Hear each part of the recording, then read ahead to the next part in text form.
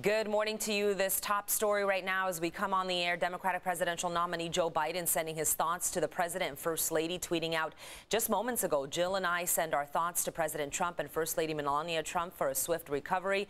This as we're learning this morning that they tested positive for coronavirus.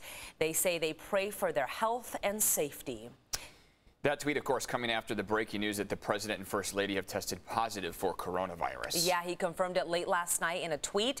He is now undergoing quarantine. The first lady as well tweeting just less than an hour after the president tweeted about it. And this just in from CBS News Washington correspondents regarding Trump and Hope Hicks testing positive on Wednesday. She says the White House knew Hicks tested positive on Wednesday night, but the president still held a fundraiser yesterday and, of course, late last night, confirming that he did test positive. So we're learning more about the timeline of the president coming down with coronavirus. Yeah, of course, the president tweeting last night at 7:45 p.m.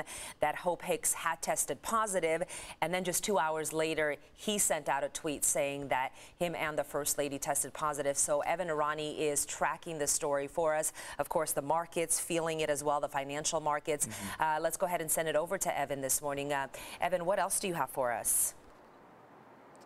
Yeah, as you mentioned, financial markets definitely seeing a hit. Dow futures are down about 350 points right now, so still waiting the opening of those markets. We also did just hear from Joe Biden. He tweeted this morning, Jill and I send our thoughts to President Trump and First Lady Melania Trump for a swift recovery. We will continue to pray for the health and safety of the president and his family. We were awaiting any word from Joe Biden. It is expected that now Joe Biden will receive a test simply because he was at that debate just a few days ago with the president, but really strict safety measures did ensure that they didn't make much contact. Still important that he get tested nonetheless. Now, the news that we heard of Trump contracting COVID-19 as well as Melania Trump, that news came just it came just hours ago, really. Late last night for us here on the West Coast, early this morning on the East Coast. Now, Trump was first to announce that news via Twitter. He was also on Fox News last night after Hope Hicks had gotten that positive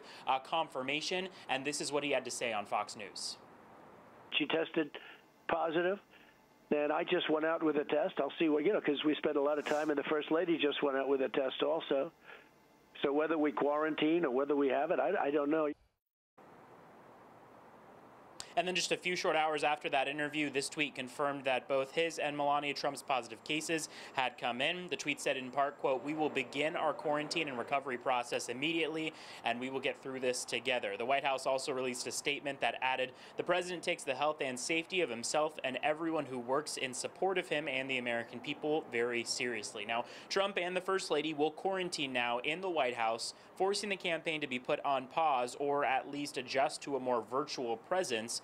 This comes just days after Trump and Biden participated in their first debate, where those rules said they couldn't shake hands and they would stay more than 6 feet apart. There is also a debate coming up just 13 days from now that could have huge impacts. We do not know if Trump will be participating in that debate, as that period where he should be quarantined is expected to be about 10 to 14 days. So they may need to adjust the date of that. We again heard from Biden just recently, wishing them the best, but we also heard from the White House physician saying that they are in good spirits and Trump will continue the duties of the presidency from the White House while quarantined. We also heard from Melania Trump. She said she and Trump are feeling good, and that is, of course, good news. However, Trump is 74 years old. That puts him at the at-risk category, according to the CDC.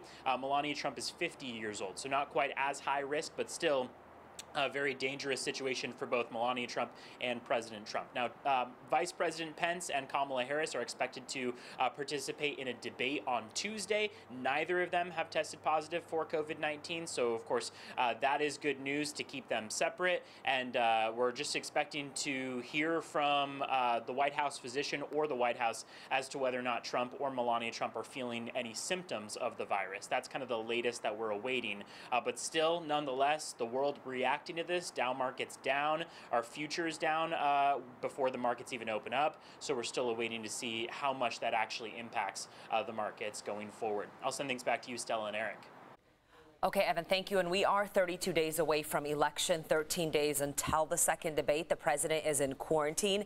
We're learning this morning that the campaign rally in Sanford, Florida has been postponed. Supporters had already begun arriving for the event, but now, according to the president's campaign website, Trump will talk to them online. The president also scheduled to hold a rally in Gainesville on October 5th, and he had in-person stops planned for Georgia and Arizona for next week. But as we know, he's going to be in quarantine for 2 weeks now. Yeah, it's going to be interesting to see what happens with the next debate here that was supposed to be happening on the 15th. That's less than 2 weeks away. And of course, as you know, quarantine usually lasts between 10 and 14 days. So we'll keep you posted when we get those developments. Labor Department has issued its September jobs report showing just 661,000 positions were added last month. The pace of gains has drastically slowed, pointing toward a protracted period of fragile recovery here. However, the unemployment level did improve slightly, dropping even further from 8.4% to 7.9% here this morning. Here in San Diego, 24 students at West Hills High School in Santee are being told to self-quarantine. A staff member at the school tested positive for COVID-19, and the principal sent out a letter to parents alerting them of the possible exposure. The students affected will have to switch back to distance learning for at least 2 weeks. This comes just days after Grossmont Union High School District resumed in-person learning. Now to a closer look at the coronavirus numbers across our county. Officials confirming 305 new cases out of more than 11,000 tests. That's a positive rate of 3%. 11 of new cases and 4 probable cases are connected to San Diego State University. 9 new deaths brings that total to 792. 2 new community outbreaks were also reported. It brings the total to 29 over the last week, which is high. The goal is to be under 7.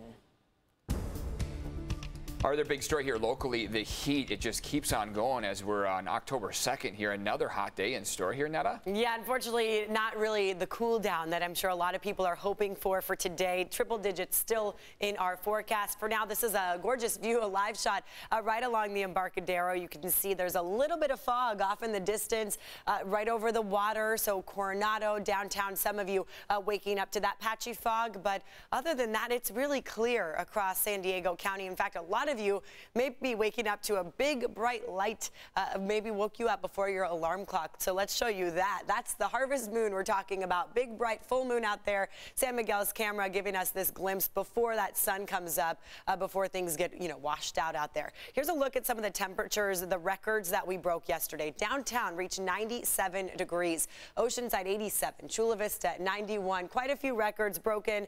Expect a few more records for today as well. Right now 68 in Alpine, 62 El Cajon, downtown upper 60s. So overall, fairly comfortable start to the day, but we still have this excessive heat warning until 8 o'clock tonight for these inland communities. The coastline, you're not going to experience as much of that heat. That advisory has been expired for you. There's a bit of an onshore flow coming in, but look at these numbers. That's still very warm. We should be in the mid 70s for this time of year at our beaches. Mid 80s to some low 90s possible for today. So that is a little break from yesterday's heat along the water. But look at these inland numbers. 103 in Ramona, 100 for Poway, 102 for El Cajon. So you can see why that excessive heat warning is in place. Here are some potential records we could see broken yet again, El Cajon and Ramona. Stella.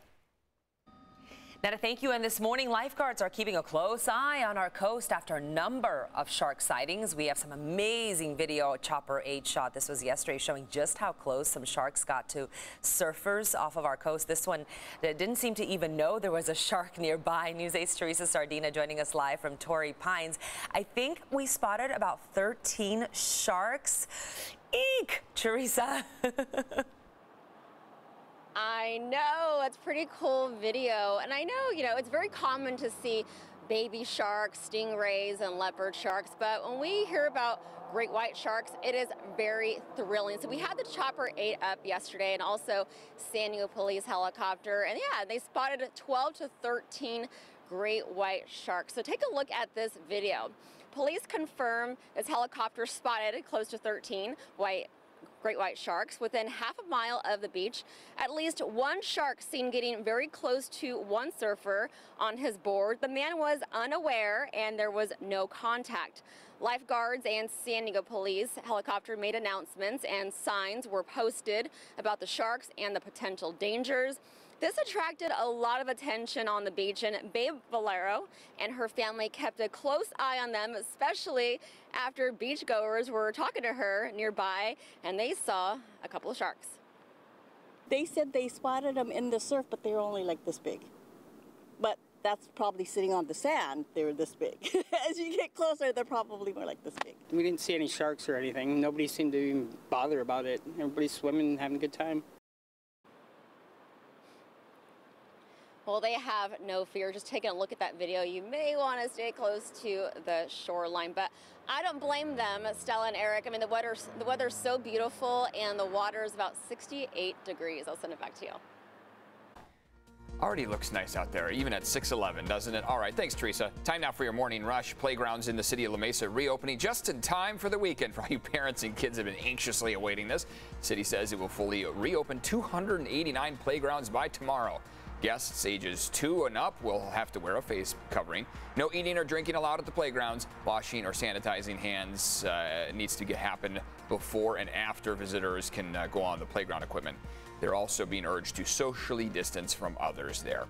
The city of Carlsbad also getting ready to reopen playgrounds today. The city will have frequent cleanings, and signs will be up indicating maximum occupancy on play structures. Well, it comes down to this, Padres fans. Win today and advance. About time they woke up, right? I mean, this is the Padres team we're used to seeing, Slam Diego style. Yes, the Friars came back to win a big one against the St. Louis Cardinals. 2-2 pitch. This one ripped to left field and gone in a hurry. And that one's launched to left field. They go back to back. Daniel Ponce de Leon. And this one is yanked deep to left towards the pole. Off the bricks and another home run for San Diego. Somebody hitting a long home run and having fun. Tatis, he's going to lead Sports Center. He's done it again. Another home run, and the Padres add to their advantage. I seem to think that Kerry Wood may drill him with a fastball in the ribs. Deep center field, Bader at the fence. Gone again. It's a 2-home run game for Will Myers. Rips it to first, handled by Hosmer. He'll take it to the bag, and we'll get a game 3. Look at that. When you get like 8 of your runs from just pure power home runs, that's Slam Diego style. That was just so much to watch. Totally. By the way, game 3 starting this afternoon at 4:08, our lucky time, Stella, at Petco Park. The winner is going to take on the Dodgers in the next round. But I think they've got their bat mojo back. What do you think? They have to. You know what I mean? And they prove that they can win. And we're going to get another W today. Like you said, 4:08 seems to be the lucky time. Must so we'll win. take it. Yep. We will take it. Let's go ahead and check in with Jenny now for a look at our roads. How's it looking? No luck here. No luck here. Up to the north, there's a crash that's causing some big delays. But first, take a peek at the entire county. It kind of looks quiet, right? No big issues until you get way over here to the 15, almost towards Rainbow. If you're going to be heading southbound right before that exit to the 76, right over here, single lane is blocked. There is one crash. Trying to get some details on if anybody was hurt or just how major it is. Major backups, though. That's what you're dealing with. So as I zoom in even further on the map here, you can see you're down to about 18 miles an hour, and that delay stretches miles back all the way to Rainbow. So Rainbow, as you continue all the way south until you hit the 76. Once you continue southbound past the 76, your travel times are fine. Everything else to the north, Oceanside and Sanitas, Poway, no issues there. Down to the south, it's the Silver Strand. So 32 miles an hour on average. Everything else is quiet, no major crashes. Stella. Okay, Jenny, thank you. Still to come, developments continue to pour in as President Trump and First Lady Melania testing positive for coronavirus. We're hearing from former VP Joe Biden, who is sending his thoughts to the First Lady and the President. Also, we're learning that Vice President Mike Pence and the Second Lady have tested negative for COVID-19. We're going to have more details on the follow, including the timeline of when the President may have gotten coronavirus, all coming up here after a break.